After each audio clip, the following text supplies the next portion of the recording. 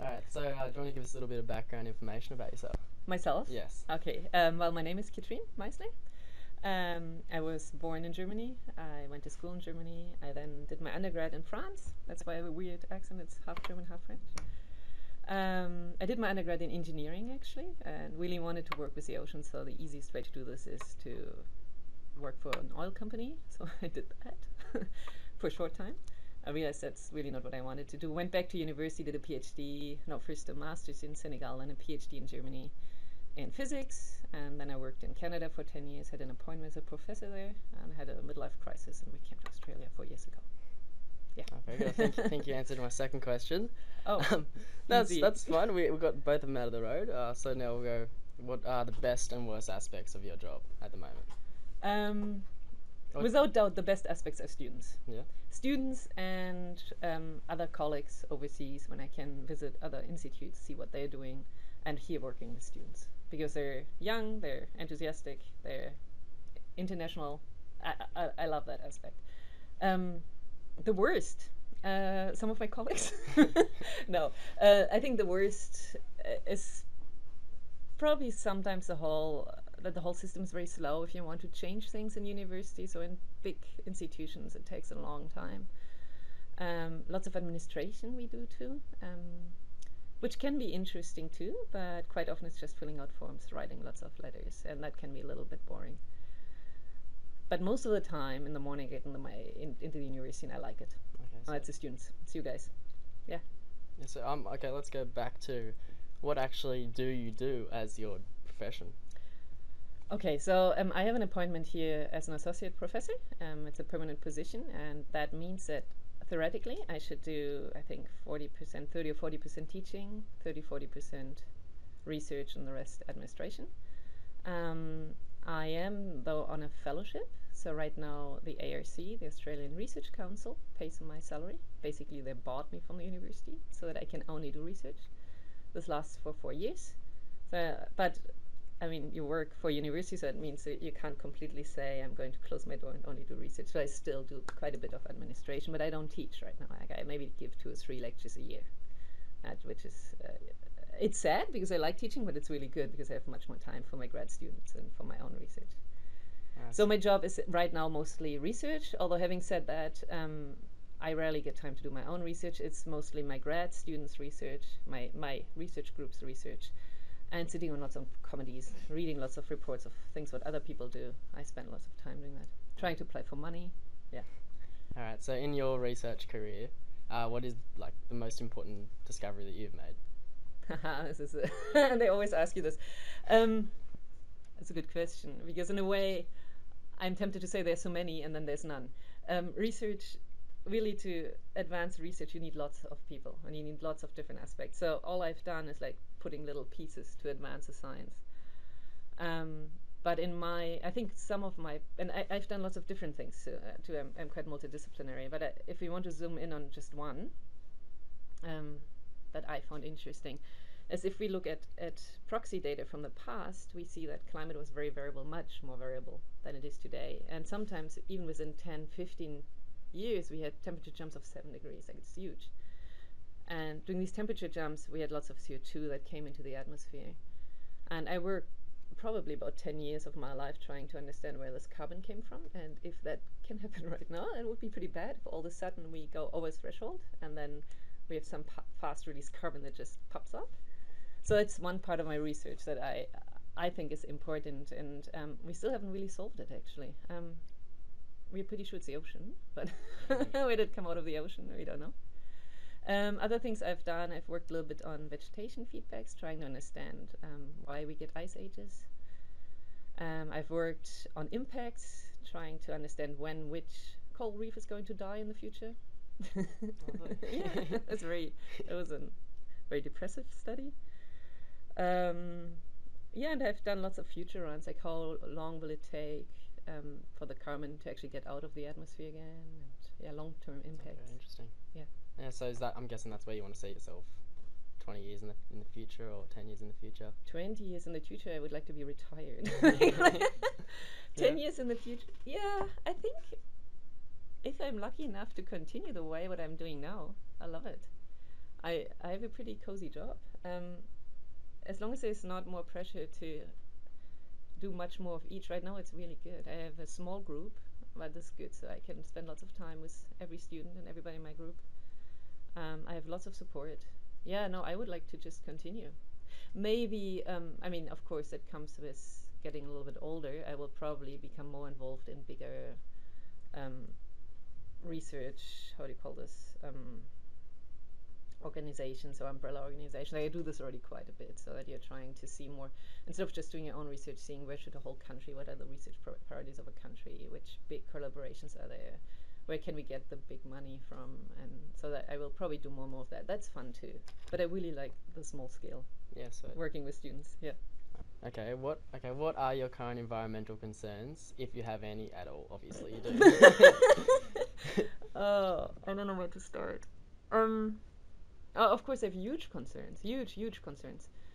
Climate change is there; it's not stoppable. Like even if we cut off if right now we turn everything off, everything, we are committed to the double of the warming we already had, just because the climate system is so slow. So it's there.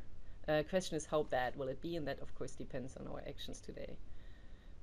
From my understanding, it's going to be very, very bad, and people don't realize it, and it's going to be irreversible. So it's not that at one point when we say, okay, we really don't like this, or I don't know, food chains are falling apart, we won't be able to change it quickly back because there's lots of inertia in the system. It's really slow to turn it back. So the consequences I'm personally the most concerned about is water will be a problem in the future. And with water, of course, crops and food. Food in the ocean will be a problem because of acidification and fisheries. So people will have a hard time to eat and drink, which then will, I think, lead to social unrest and lots of other problems. And there's, of course, countries that might disappear with rising sea level. That's a concern. We will have more storms. All the extremes will become more extreme. So I think it's time to adapt a lot. Yeah, definitely. Yeah. Okay, so I'm guessing in 100 years you don't believe the world will look anything, or like what? Oh, the world will still be there. Yeah. And there will still be life. I mean, life on the planet has adapted to big change. Maybe not quite as fast, but big change. Like when we got hit by meteorites, where things really, there will be life.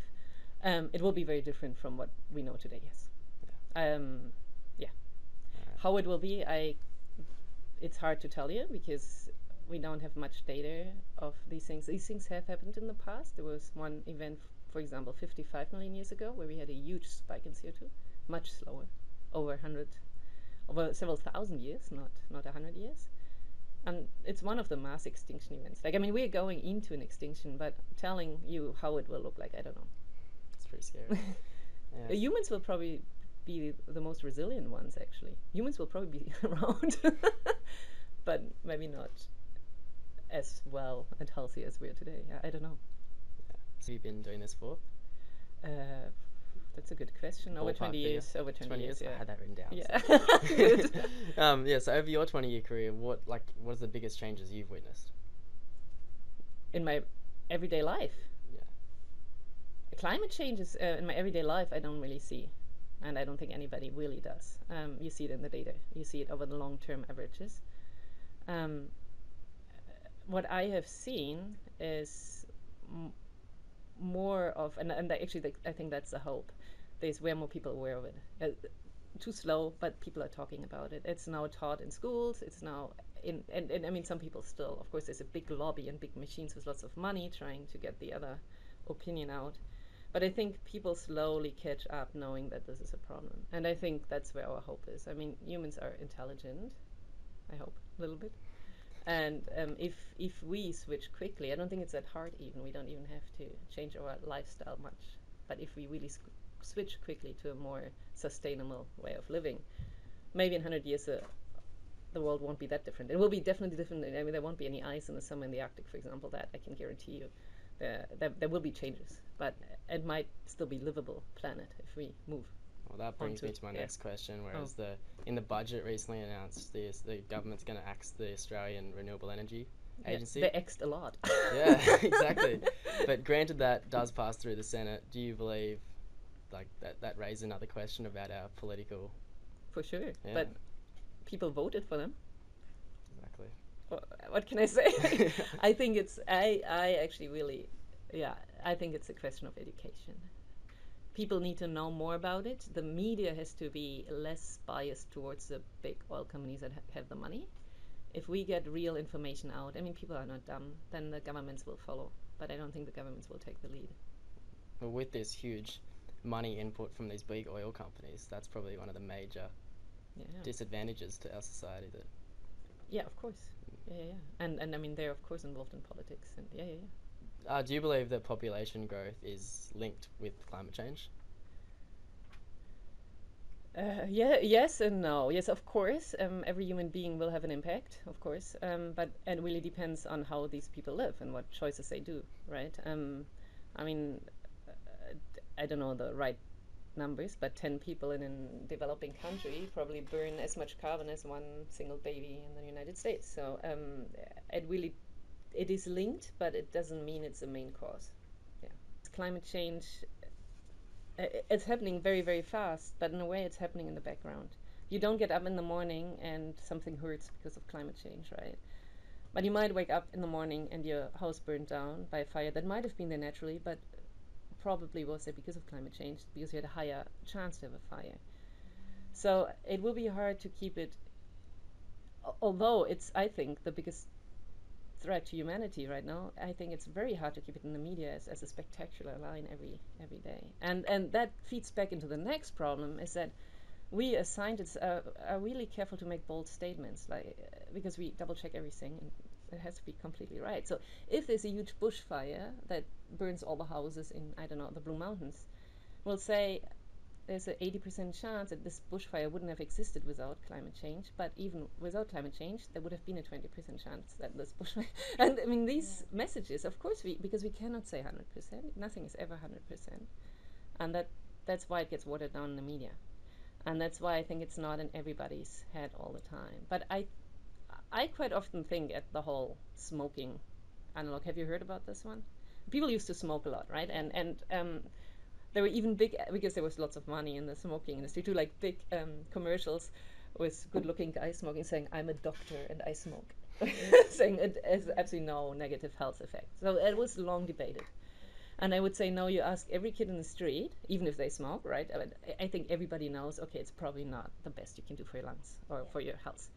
And it just, there's some inertia until people accept that. And I think with climate change, because there's so much involved for so many people, it will just take a while, but we'll get there. But I don't think you can keep it at the first lines in the journals just because of its nature.